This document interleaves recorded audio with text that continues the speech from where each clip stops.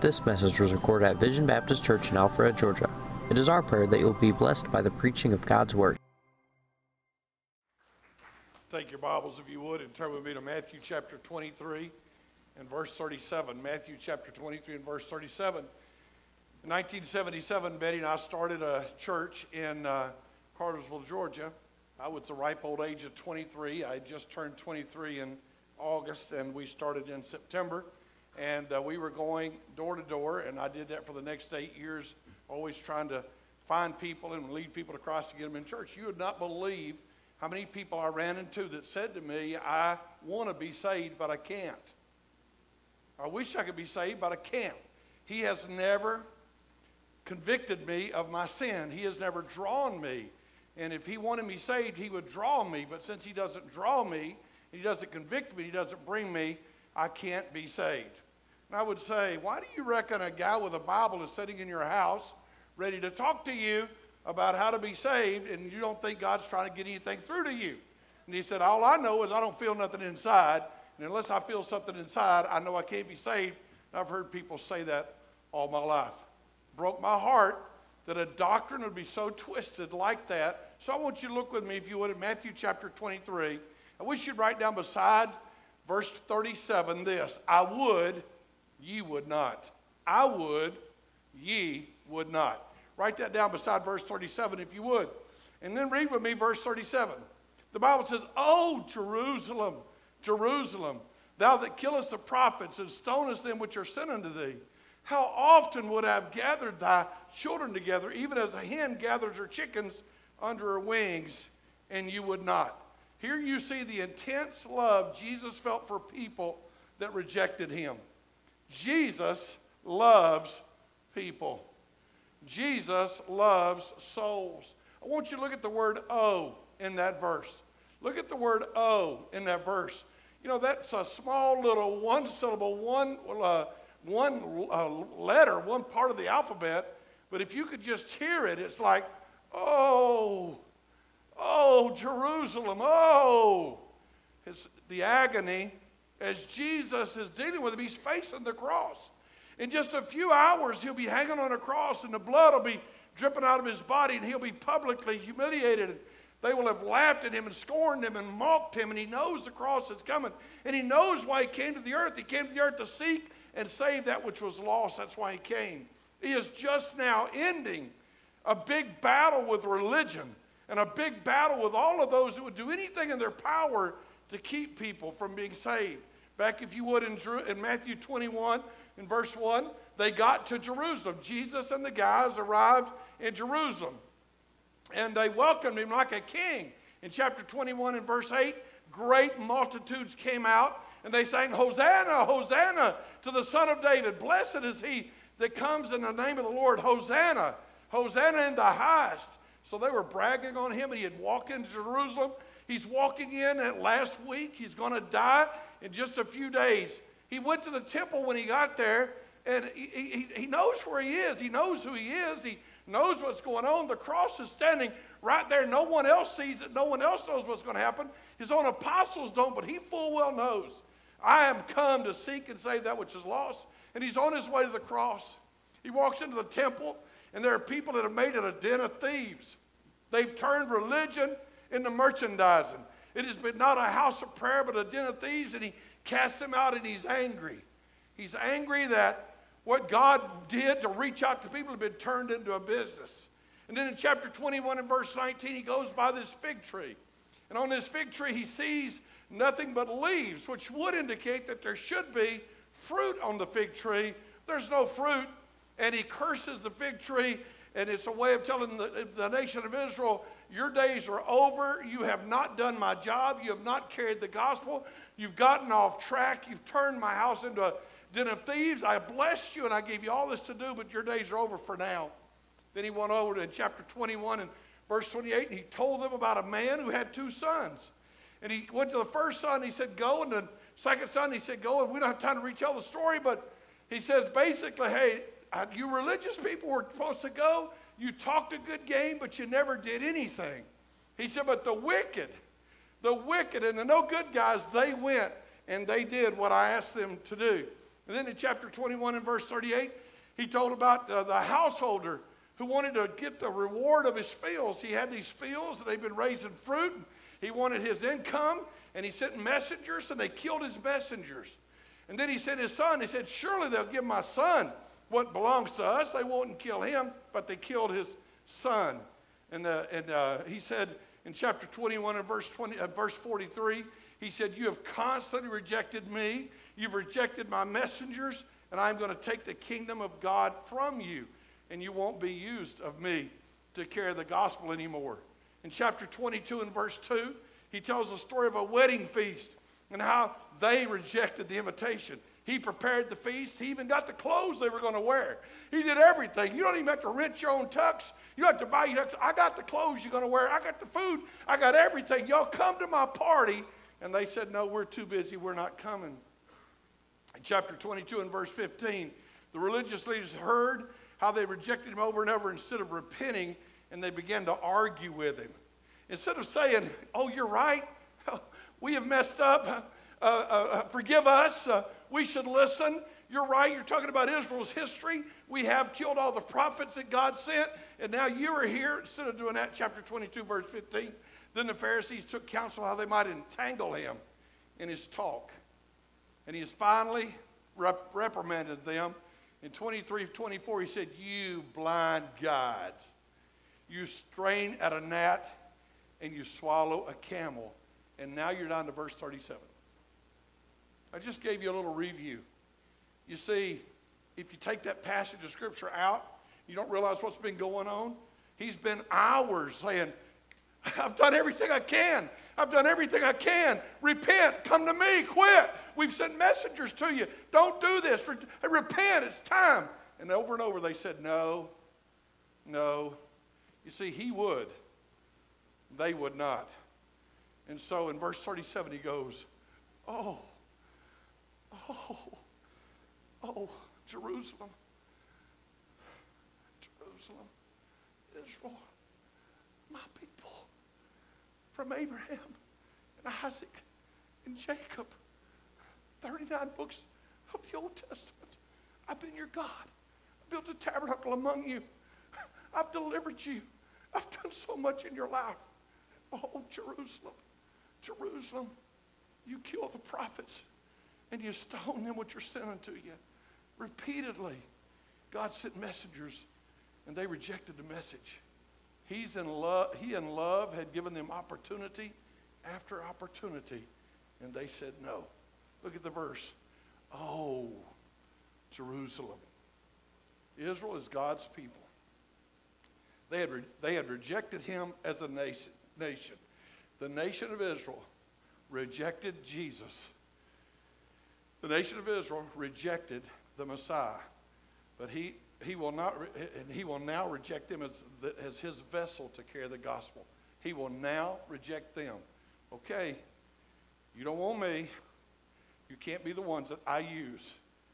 Now, he's going to use them again. He's not through with them. But Israel for the time is going to be set aside. They rejected him, and he now rejects them. Remember this, it was the nation that was rejected, not individuals. Because God loves you. I don't care what America does, he'll love you as an individual. God loved Israel. Everybody who's going to start the new church was a Jew. The guys who wrote the New Testament, they were Jews. It wasn't that God was rejecting Jews, God was rejecting Israel. And this is his final farewell to Jerusalem. He patiently calls and works with people. But you need to realize this. There is a day when he will no longer work. There comes a day when he says farewell. No more pleading. No more inviting. If you continue to reject him, you can know that sooner or later he will no longer call you. In the story, he's dealing with Israel. In the text here, he's dealing with Israel. He's telling the nation of Israel, I've come to you and I've spoken to you and you've rejected me. But there's a definite application here. Some of you have been going to church all your life and you've heard message after message and you've read gospel tract after gospel tract and you've heard people pray for you and you know you've sinned and you know God's dealt with you and you know you should get saved. But you stubbornly refuse. You reject the messengers. You reject the gospel, and you reject it. You need to know there will come a day when he'll go, oh, sinner. Oh, sinner. How often would I have called you? But you kill the gospel. Stop it every way you can. Turn up the music. Turn on the games. Turn up the job. Turn up the fun. Step away as much as you can. Jesus repeatedly called lovingly. Read with me verse 37 again if you would. Oh, Jerusalem, Jerusalem, thou that killest the prophets and stonest them which are sent unto you. How often would I have gathered thy children together, even as a hen gathers her chickens under her wings, and you would not. He had shown great patience and tenderness in spite of harsh treatment. All the way back in the Old Testament, it's a story after story of God's men being mistreated by the people that should have been listening to the message. He had wanted to gather them under his wings to protect them. That's a picture of love and tender care. I know most of you people grew up in the city. The only time you ever saw it was on a cartoon. But I've seen the hawk come flying across the yard. And I've seen the little old mama hen start clucking and all the babies run. And she squats down and she spreads her wings. And she's standing there. And if the hawk wants to get the chicks, the hawk will have to take out the chicken. He said, I've come to you. I've called you. I call you. I call you. I'll protect you. Come under my wings. I'll die so you can live.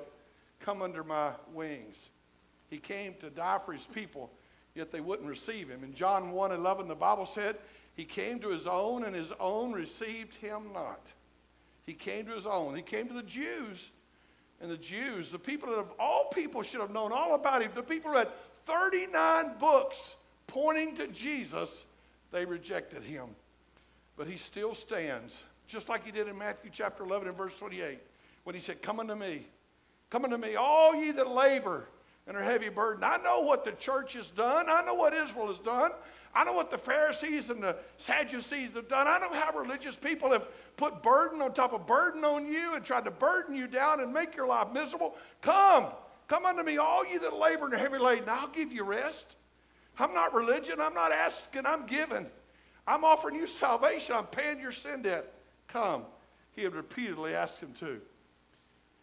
By the way, this passage of Scripture is a clear reference to salvation, but it's also a clear reference to God using us. It's a clear reference that Israel will no longer be used of God. It's a clear reference to God's going to set Israel to the side, and he's going to bring the church in. And I'd like to ask all of you as Christians, just what are you doing? Look how blessed we've been. Look how God has brought his gospel to you.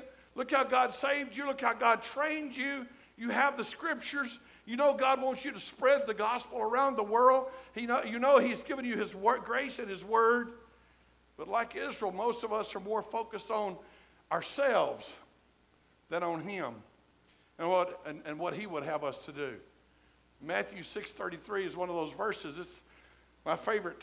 It's kind of like I call my life verse. It's the verse if you were to say, just give me your verse, I'd say Matthew 6:33. But seek ye first the kingdom of God and his righteousness, and all these things will be added. You think in terms of seeking first your family and their benefit. You think in terms of seeking your future and your finances and your fame. You think in terms of anything but really giving your life to seek first his kingdom. Let's be honest. Oh, Jerusalem. I came into your life. I brought great blessings. I did all these things for you, and not once did you ever consider, I want to live for him. I want to serve him. For you to live is many things before it's really to do what the Lord Jesus Christ would have you to do. In Philippians chapter 1 and verse 21, the Bible says, for me to live is Christ, and to die is gain. See, the idea here is that God wants you. He's calling you, and when he saved you, he didn't save you to sit soaking sour. He didn't save you to come to church and listen to the messages, use all your money for yourself, use all your life for yourself, use all your talents for yourself. He saved you to serve him. So easy to be critical of Israel, isn't it? Bunch of people, God was so good to them. He gave them the Bible. He gave them the prophets. He did so much for them, and they were so selfish that they wouldn't carry the gospel. But if you change the word Israel to church, you won't like that message. If you change the word from Old Testament guy to New Testament guy, you won't like that message. You change the word from Jew to you, and you won't like that message. Because, all honesty, what do we seek first? If I ask you right now to write down, what do you seek first? What's the most important thing in your life? I mean, I know you struggle hard and you carve out some time on Sunday for Jesus. Isn't he blessed? I mean, he ought to just really count his lucky stars. You made a way to his place. Wow. Jew, you. Huh? He said, for me to live as Christ and to die as gain, but for most of us to live is to be successful in business, to provide security for our families.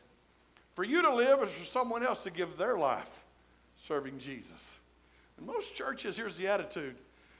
For me to live is help you do whatever God wants you to do where I can do what I want to do. That's kind of the, come on. Y'all mad at me today, aren't you? It's a holiday. For you to live is to provide security for your family. For you to live is for someone else to give their life to serving Jesus. And to die would be to not have a happy home. To die would be to not live for yourself. If you examine your life, you will probably realize how many times God's dealt with you. I would just like to speak to all of you just for a second. As a pastor, I literally do just preach whatever comes next. I'm going to be in Matthew 24 next Sunday morning. I literally just preach what comes next. But just two things. One, salvation, the first call, salvation. Getting saved. There are people in this room, and you know you're not saved. You know you're religious. You know you've done the Southeastern Christian cultural thing, but you're not born again. You never once came to a place in your life where you said, I have sinned against a holy God, and I deserve hell. I am a worthless wretch. I need God. You never came to that point. Oh, you believe in your head, but your heart has never really believed.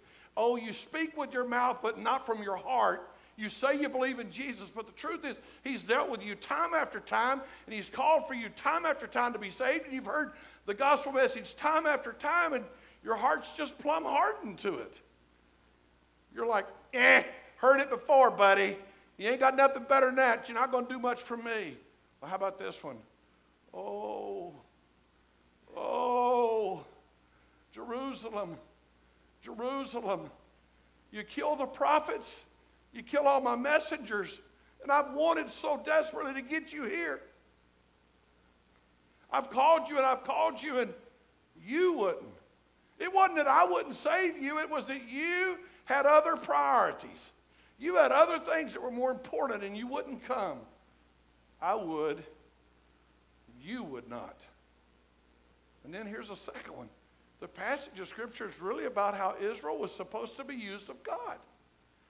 You see, what we're going into is literally what's happening in the Scriptures where we are is Jesus is coming to a place where he's going to say, Israel, you have desperately failed me. You are not doing your job. And I'm going to put you to one side, and I'm no longer going to use you. I'm going to put another person in your place. It's going to be called the Church of Jesus Christ. And for a couple of thousand years, they're going to carry the gospel all around the world. Then I'll bring you back after you get jealous over what I did with them. But I would say to you, I've grown up in church all my life. I got saved in 1962. I surrendered when I was 11. I don't know that, put that 54, 11, 64, 65. In 65 or so, I surrendered to be in the service of the Lord. If you want to know what I know how to do, not much. But I've been teaching and preaching a long time, but I'll tell you this. I know church people.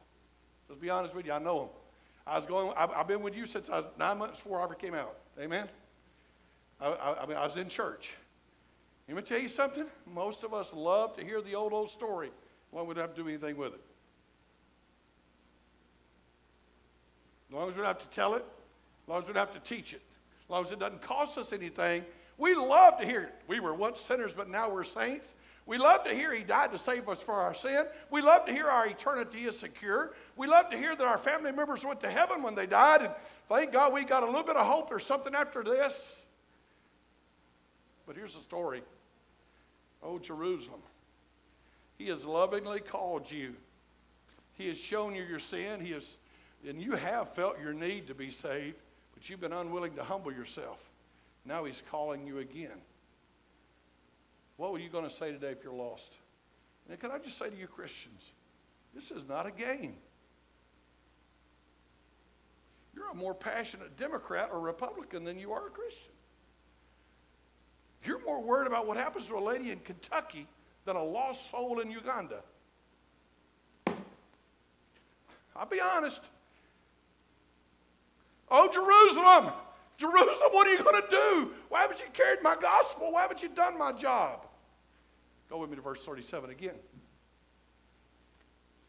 O Jerusalem, Jerusalem, thou that killest the prophets and stonest them which are sent unto you, how often would I have gathered thy children together, even as a hen gathers her chickens under her wings, and you would not. You see, they wouldn't respond. They heard his loving call, and they would not. You need to underline in that verse, you would not. Underline that. You need to go back up to verse 37, underline where he said, how often would I, and underline would I. He said, I would, and you would not. I would, and you would not. He calls, and they refuse to come. In John 5:40, the Bible says, and you will not come to me that you might have life. You will not come. It's not God's fault that you're not saved. It's not God's fault you are not a born-again believer. It's not God's fault you're going to die and go to hell when you die. It's not God's fault. He's done everything. You have no one to blame but yourself. In John chapter 3 and verse 19, the Bible says, and this is the condemnation. The light is come into the world, but men loved darkness rather than light because their deeds were evil.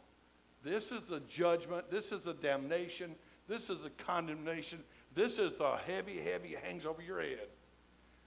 It is that God, light came into this world, but men preferred their darkness over the light because they liked doing their selfish, wicked deeds. Your lack of faith and obedience is simply you choosing to do your own thing instead of serving Jesus. You can make all the excuses you want. You can be the dear sweet people. I'd have knocked on their door and I'd go into their house and they'd be so kind to me. It was 1977, 78, 79, and 80. People were open houses and people were kind, and I'd walk in and they'd say, hey, young man, how you doing?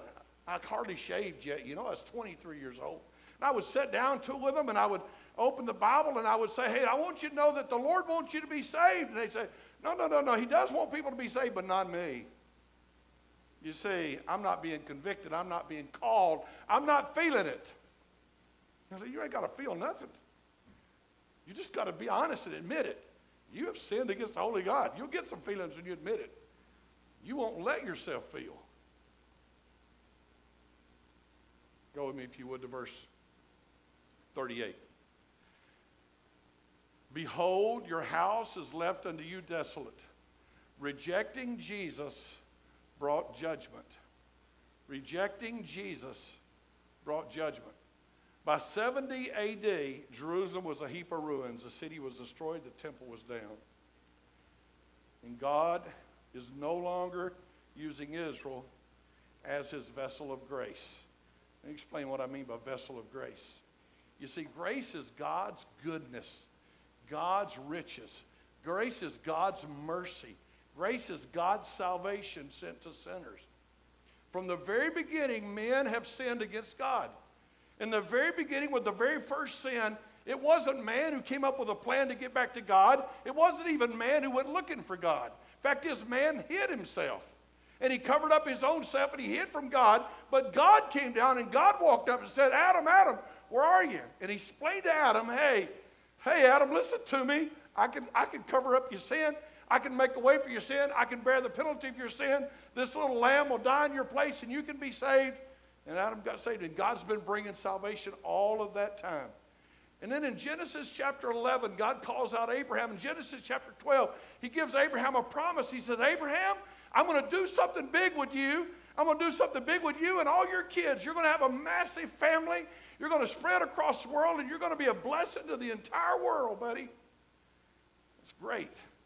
He repeated that promise to Isaac and Jacob and the 12 sons. He repeats it in Exodus to Moses and the elders of Israel. He repeats it all through the Bible. They're supposed to be carrying the gospel. But they quit. Something happens to Christians that hear the gospel too much and don't do anything with it. They have the privilege of carrying the gifts. Y'all ever have Christmas at your house? You got a big family and everybody wants to give out the gifts. You ever have that? You know, there's like a gazillion gifts under the tree. Even if they cost $1, you wrap them up and make them look real pretty. And then it comes time to give out the gifts, and who's going to give out the gifts? And all the kids are wanting to dive under there and just start throwing gifts everywhere. And you say, you can start giving out the gifts, and they start calling out the names. Those are vessels of gifts. They're going under there, they're getting a gift they didn't pay for, picking it up, finding out who it's destined to, and going and giving out that gift. And that's exactly what Israel was. They had the gift of God to carry it to people, and all they had to do was carry it to people. But somewhere along the way, they got to liking holding on to the gift. They got to liking all the benefits they got from being the gift carrier, kind of like churches in America do.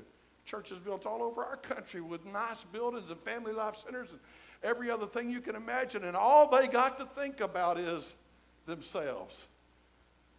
Your house is left desolate. The once great nation of Israel is on the sidelines of God's work today. They gave us the scriptures. Israel gave us the scriptures. I hold this book in my hand and I preach from it all the time, and it was God's people, Israel, he used to give me this. What a wonderful book. It was God's people, Israel, he used to give me the Savior. They were greatly used of God, but slowly turned from doing his will to doing their own. And now Israel's been placed on one side, and God is now using the church. Look, if you would, with me at 1 Timothy chapter 3 and verse 15. 1 Timothy chapter 3 and verse 15. The Apostle Paul is writing to Timothy, one of his young preachers that he's been training, and he said, Timothy, if I don't get there soon, if I tarry long, so you'll know how you're supposed to behave in the house of God, so you know how to act when you go to the church, so you know how to act when you're around other Christians in the house of God, which is the church. Underline in your Bible. The house of God, which is the church of the living God, the pillar and the ground of the truth. See, Israel, God's not using you anymore. He's put the church in the place. Now, the church was made up of Jews and Gentiles. The Bible never teaches there was supposed to be a separate Jewish church and a separate Gentile church, because he broke down the middle wall of partition. Ephesians chapter 2 and verse 14. But listen to this before I read it. You got to understand, we didn't even have access. We could go as far as the court of the Gentiles. We could get that far, but we couldn't go any further. Women, Jewish women could go further than we could, and Jewish men could go further than that, and then the priest could go further than that, and one guy once a year could go further than that, and we were just on the outside. In Ephesians, it says we were without God, without hope. Aliens, foreigners, illegal aliens. That's who we were. That's who we were. But look at what it says in Ephesians chapter 2 and verse 14. He is our peace. Jesus is our peace. And he hath made both one. He hath broken down the middle wall of partition between us. God is using you and your church today, but if we fail to do his will, then he will choose to work through another church. I said I know churches, so let me say something to you. You know, all these church buildings, they're not churches. The people inside them, they're the church. And they were once vibrant, excited expressions of faith. They were sharing the gospel, inviting people, discipling people, giving, praying, and serving. And along the way, they soured. They dried up. And so there are massive buildings all over the country, and nobody even goes there anymore. Nothing's happening there. And I'll tell you why. Because we have forgotten God's using us to carry the gospel. And just like he put Israel to one side, he'll put us to one side. Not the church, but our church. Not all the churches he has, but our church. You ever been in one of those churches? They're dead. They're dead. They got a church, they got a name that they live, but they're not alive. There's no Bible being preached, no souls being saved, no gospel being sent. They've lost their purpose. They're the Lions Club that lost the lion. They don't have what they've started out for. They're optimists that became pessimists in the Optimist Club. They lost it. That's what the church is. Unless it's a church of Jesus Christ. God is using your church. God's work will not be stopped. But I may not be allowed to be a part of what he's doing. You understand this? God's going to win. He's on the move. He is going to win, and he is on the move. He's going to get the gospel to the entire world. He's going to see lives changed. He's going to see the name of Jesus magnified. He's going to see the gospel high. He's going to see his word running rampant through countries and people being saved. I can be on the team. I can be on the sidelines. Go with me, if you would, to verse 39. 23, 39, if you would. For I say unto you, you shall not see me henceforth till ye shall say, blessed is he that comes in the name of the Lord. Jesus will return to use Israel in Jerusalem again one day. This verse 39 is like a very sad verse. It's a very exciting verse. Look at verse 39. Now you got to understand, if you're a Jew, the once proud nation of Israel, following King David, the great king of Israel, following Solomon, the wisest, richest man on the planet in his day, and all of a sudden off to one side in a mistreated and abused people. Because the devil hates them because they're God's people. The devil hates them. They're off to one side. But in this verse, look what it says. Till. Put a circle around that word till and draw some arrows to it. Till. It's only 4 little letters. Only 4 little letters. Till. He said, you will not see. Hey, Jerusalem, Jerusalem, Jerusalem, I've done everything I could to get through to you people. I'm leaving, and you won't see me again till. But you're going to get another shot.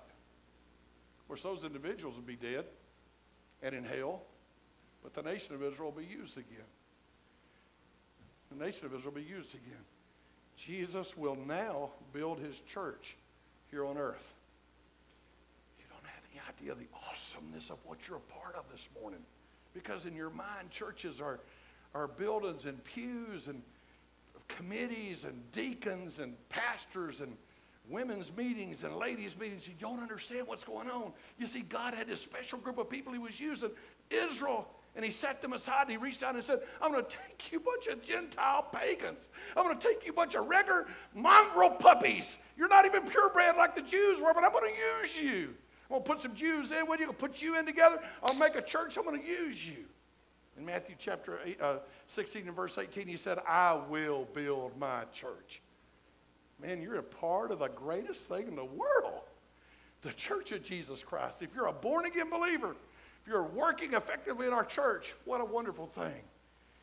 But here's what's going to happen. Can I go ahead and tell you some future events? He will soon return and take us out of here. He will soon return and take us out. In 1 Thessalonians chapter 4 and verse 13, he said, I would not have you to be ignorant, brethren, concerning them which are asleep, that you sorrow not, even as others which have no hope.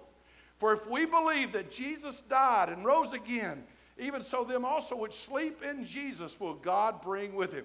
You know, here a while, if somebody dies and they're saved, they're in heaven with him, and when he comes back, he brings them with him. Underline that in verse 14, and that's if you know that Jesus died and rose again. Verse 15, for this we say unto you by the word of the Lord, that we which are alive and remain unto the coming of the Lord shall not precede, go before them which are asleep. For the Lord himself shall descend from heaven with a shout, with the voice of the archangel, with the trump of God, and the dead in Christ shall rise first. Then we which are alive and remain shall be caught up together.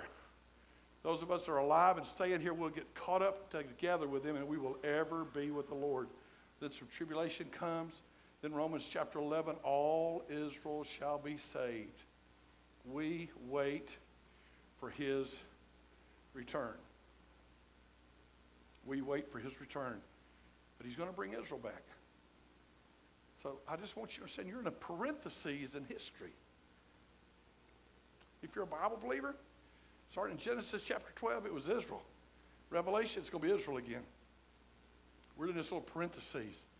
This is the most exciting time in history when he lets people like us have a massive part in what he does. There'll be a missions conference this week. Come be a part of the massive things he's doing. Foundations, discipleship, massive thing he's doing. Soul winning, inviting people to be saved, massive thing that he's doing. We await his return. Every time we take the Lord's Supper, we think about his soon return. Even when we take the Lord's Supper, what do we say? This do till I come back. I won't eat this supper with you. I won't eat this supper again till I eat it with you guys. I'm coming back. John chapter 14, don't let your hearts be troubled. Don't let your hearts be afraid. I'm going to heaven. My Father promised you a place. I'm going to prepare it, and I'll be back. He's coming back. Every time we preach, we know that it might be our last time to preach his gospel. A pastor texts me a text. I get quite a few texts on Sunday mornings from preacher buddies around, and he's preached today. And he said, Austin, preach like your life depends on it. Somebody's does.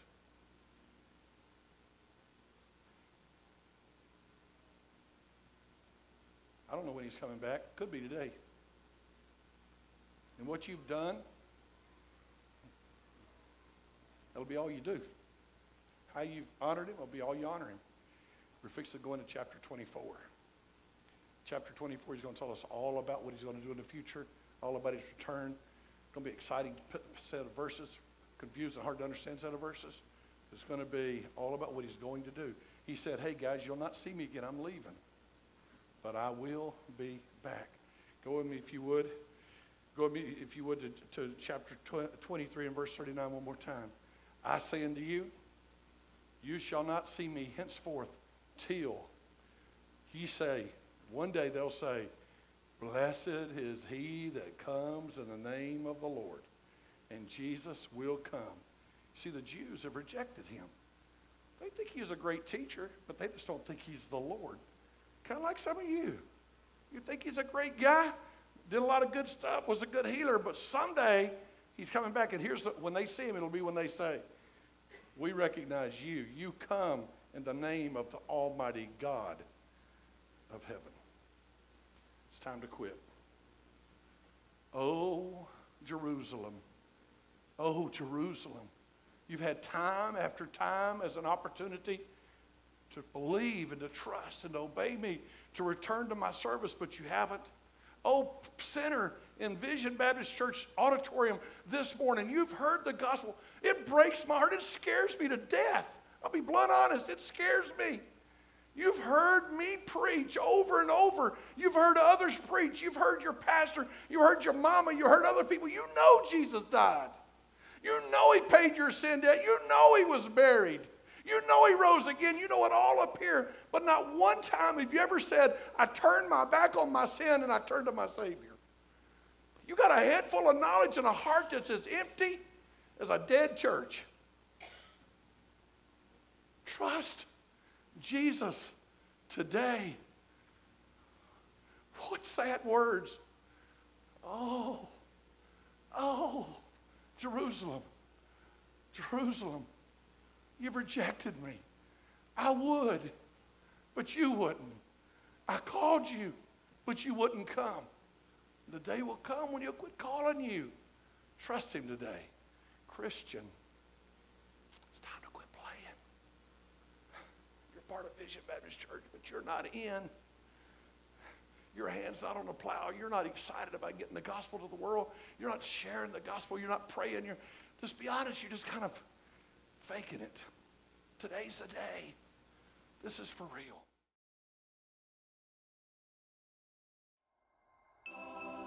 This message was recorded at Vision Baptist Church in Alpharetta, Georgia. For more information, log on to www.visionbaptist.com, where you can find our service times, location, contact information, and more audio and video recordings.